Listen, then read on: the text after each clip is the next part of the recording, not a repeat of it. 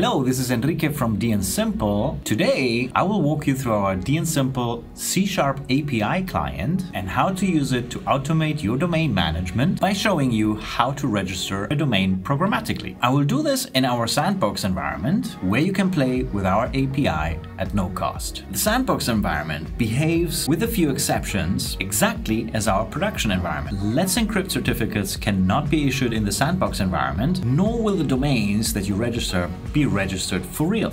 You don't need to worry about spending any money on domain registrations while using our sandbox environment, as this is all pretend. Okay, let's get started. First, we will head over to our sandbox environment at sandbox.dnsimple.com. Once you log into the sandbox environment, you will see your dashboard with all the domains you might have registered already. On the top right, you will see the account link. Clicking on it, you will be on the account page. At the bottom of the left menu, you will see the automation link. Once we follow the link, we will see our API tokens, if we have any, webhooks, application and developer applications. For today, we are only going to look into API tokens. So let's do that and create a new API token for our sample code. We click on New and we are shown a form where we can name our token. This will help you in the future to know which token you're using where. Hot tip: use names that you will remember and associate easily to the applications you're working on. Let's call our token C# tutorial and generate it. Now we can see the token and we are prompted to save it somewhere, as it will not be displayed afterwards again. I'm not going to close the browser or move away from this window at the moment, as we will need our generated token in a moment. I could just quickly save it in a note-taking app, but I'm not going to do that. Now we have everything we need to start working on our C# tutorial. Let's start our IDE. I'm using Rider from JetBrains, but you can use whichever IDE you prefer. In Rider, I will create an empty solution and name it C# tutorial. With the solution created, I'll add a console project so we can see the output in the console. Let's just call it dnsimple console. I'm just going to run it so we can see that it's actually working. Okay, good. Now that we have the project, let's look for the dnsimple API client in NuGet. There we go. And let's install the latest version. Rider is really great for these things. All right, let's start. I will use the same file with the hello world message and just change it as we go along. After each run, I might comment out some parts so that we don't need to try to do the same operations over and over. The first thing we want to do is to create an instance of our dnsimple client, which is our entry point to the API. We also want to change the base URL we will be using so that we point it to our sandbox environment. And now let's add our credentials. That is the token we generated on the web interface earlier. Let's go back to our browser and copy the token. And now paste it. Okay, with this, we should have all we need to interact with the sandbox environment. The first thing we're going to do is to get our account ID and store it in a variable. For this, we will be using the identity service, calling whoami.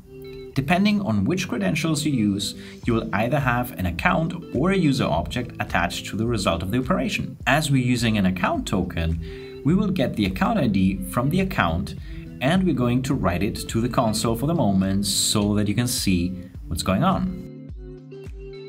Now that we have the account ID, we can go and check for a domain so that we can register it. Let's check one that should not be available, although we never know as we are in our sandbox environment. Anyways, let's see if google.com is available.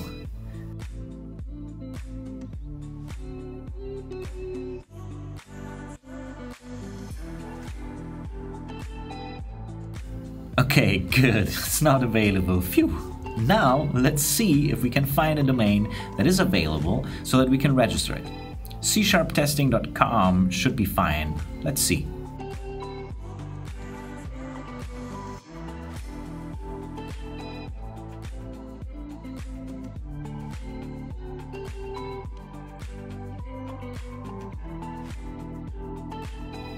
Okay, great. It's available. Before we continue and register this domain, we need to create a contact that will be associated to this domain. When it comes to contacts, it's really important that your contact information is up to date in case you're contacted by ICANN, the organization that oversees domain name registrations for most top-level domains. I recommend not using an email address to the domain that you're configuring, but use an email address you already have been using up until now. Okay, let's create the contact, shall we? First thing we're going to do is to create a contact object with all the requirement arguments. My name, my last name,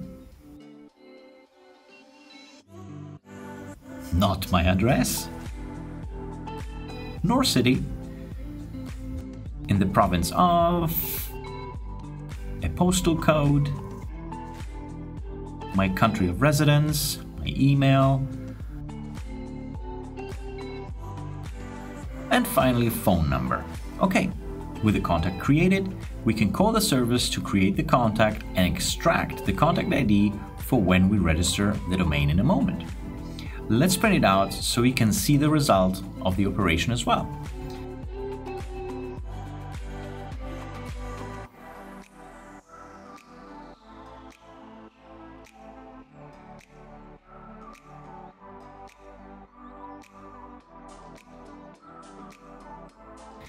Now with our contact created, we can register our domain.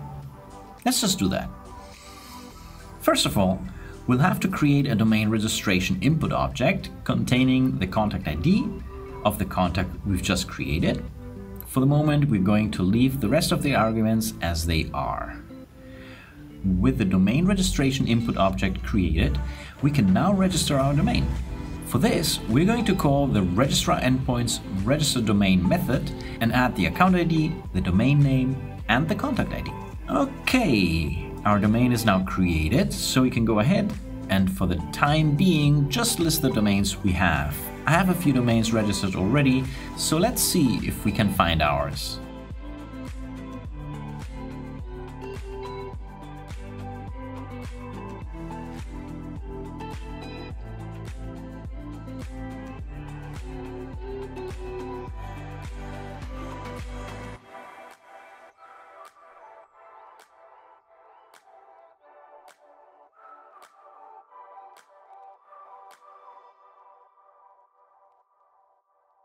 There it is. Nice. Let's now add a zone record to our domain. As a simple example, I'm going to add a CNAME record to point our domain to the dnsimple blog.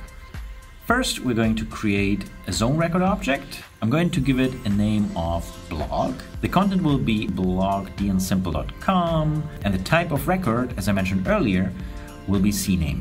So let's create the zone record using the zones endpoint, passing the account ID, the domain name, and the zone record object we just created. Remember when I said earlier that some functionality of the sandbox environment is limited? This is one such case. Even though we added the CNAME record to point to blog dnsimple.com, this configuration would not really work. Anyways, now that the record is created, let's list the zone records for this domain. We call the zones endpoint to list the zone records and print them out.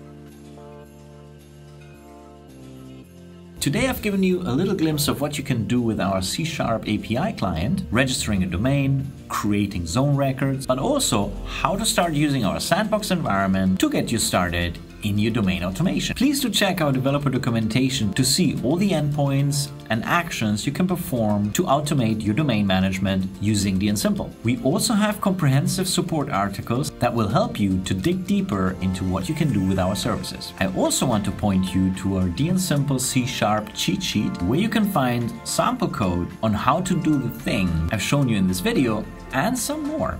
please do reach out to us if you need help or plan on using our services, and we will do our best to help you at support@dnsimple.com. Thank you so much for watching. See you next time.